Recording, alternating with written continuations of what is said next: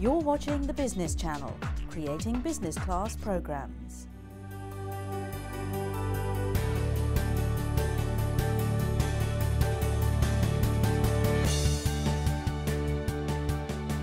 In the low carbon and retrofit market, Camfil provide quite a lot of products and services. The basic business mantra of our business is that we provide the best quality air whilst minimising energy consumption. And in doing so, we can save our clients a lot of money.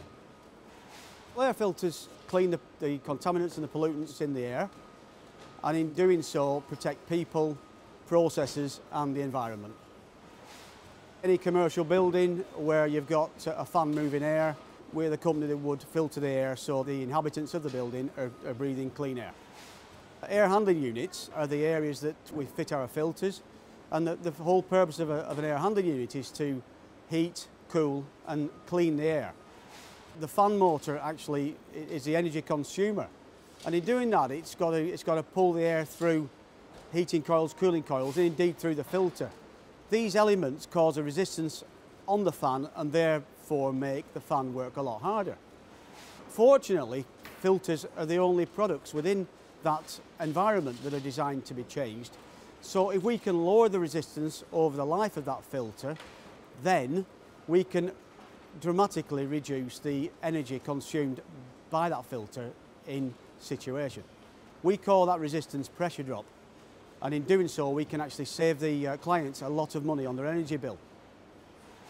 Our products have a huge impact upon the energy we use in the marketplace. Typically, we could change the filters that are in situ currently in many buildings, replace them with low energy alternatives and save between 30 and 50% of the energy use that the filter would consume within that air handling unit. If a company wanted to lower those carbon emissions, air filters would be an ideal place to start. The paybacks are very quick and they can be done in a matter of a few months. You would improve your filtration by getting a better filter, which would be changed less frequently, maybe once a year rather than twice a year. The labour involved in actually fitting and disposing of that filter, again, would be less. Fundamentally, the energy consumption would be reduced dramatically. Just to give you an indication on the relationship between energy and filters, it costs approximately 10 times in energy to run a filter as just to buy one. So yes, very much so, air filters are a very quick win. I would advise our clients to use it as part of an energy carbon reduction programme where they could build up reserves to use the savings they've made to actually bring in more capital intensive low carb refit products. To achieve radically short paybacks, all you've got to do is invite an engineer to come and survey your building. Doesn't take long.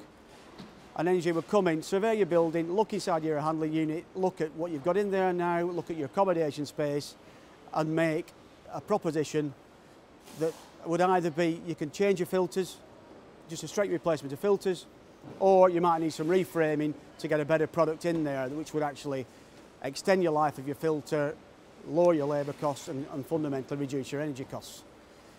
Step two might be you might have to go in and do a full survey where you would compare what you've got in now to what you propose, and that would be costed up with all the carbon emissions associated with that. That might require a little bit of capital equipment, but generally these take between 7 and 8 months to get your money back. So it really is a no-brainer, and it's astonishing that why people don't really take this up. It is a simple solution for the carbon retrofit market. To me, it's quite imperative that we actually do lower our carbon emissions.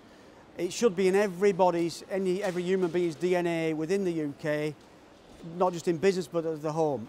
There have been a study made by REVA, the Federation of Heating, Ventilating and Air Conditioning Association in Europe, and they estimate the savings that can be made just by replacing a standard air filter with a low energy air filter are 3 terawatts.